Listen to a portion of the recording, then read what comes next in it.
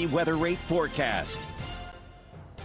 A bit of a gray start to our Tuesday morning as you look out in Salina, cloud cover blanketing the skies, but elsewhere across the state, we're seeing plenty of sunshine. A complete 180 as we move over towards Colby. Blue skies with a few cumulus clouds in the background, and that's because an area of high pressure is working its way across the Sunflower State and is eroding those clouds. We're almost cut clean in half here. Areas in Great Bend on that cusp of seeing the sun one direction off towards the west, but seeing the cloud cover as you look east. So areas like Great Bend and Pratt expect to see more sunshine over the next few hours as these clouds slowly push their way farther off towards the east.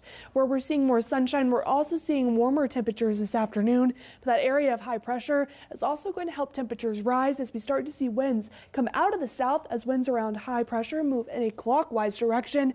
Warmer air will be filtering back into the Sunflower State, pushing us in the 70s and eventually the 80s as we move towards the next few days. This afternoon, we're in the 60s for most, 69 over in Goodland, 71 down in Liberal. That's where we're seeing more blue sky and more sunshine. Where the clouds have stuck with us, temperatures in the low 60s, 63 in Wichita and 62 in Salina. Eventually, we will reach into the 70s by this late afternoon. Clouds will decrease throughout the day. Then overnight here in the Wichita area, at least, we're looking at a cool and calm evening. Temperatures in the 50s. Overall, a very nice night. But elsewhere across the state, we're expecting to see some showers and even some thunderstorms work their way back into the forecast, mainly off in northwestern Kansas, as a quick moving shot of moisture will be pushing across the region. And this is our latest severe weather outlook for today. And since this morning, they have extended this area of dark green farther down towards the south, almost encompassing the Garden City area now, but it is including Kearney County. And we are going to be seeing some of those isolated storms flare up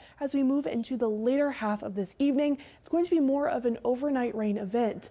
Isolated in nature at first with those showers and thunderstorms, a little bit more organization as we move towards the early morning hours on Wednesday, and some of that moisture will try to linger into south central Kansas. So we might wake up to a few sprinkles tomorrow morning, but Wednesday is looking mostly clear, similar to what we saw today.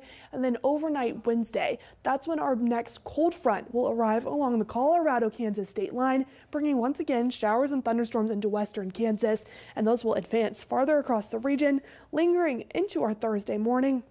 But Thursday brings better chances for widespread showers and thunderstorms as we move into Thursday night. Expecting to see pockets of heavy rain and even some thunder as we move into Thursday. So we're going to have back-to-back days of these off and on showers and thunderstorms. Tomorrow evening, we have a marginal risk along the Colorado-Kansas state line. And then that shifts on Thursday with a marginal risk along the Oklahoma-Kansas state line. So we're expecting to see better chances for some of those storms to become severe as we move closer to Oklahoma.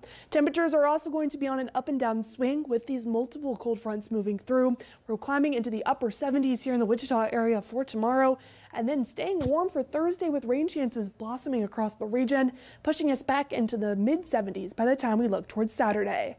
For those in north central Kansas, temperatures will climb this afternoon as we see more sunshine into the low 70s, almost pushing the 80s for Wednesday and Thursday, but that cold front moving across the region Thursday, bringing rain chances into early Friday morning before we dry out and warm up for the weekend.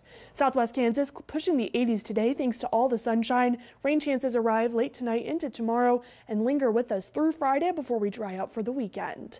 Northwest Kansas will see those showers arriving late tonight, and eventually rain chances hold on for Wednesday and Thursday before we see sunnier skies for Friday. Keep it here. We'll be right back after the break.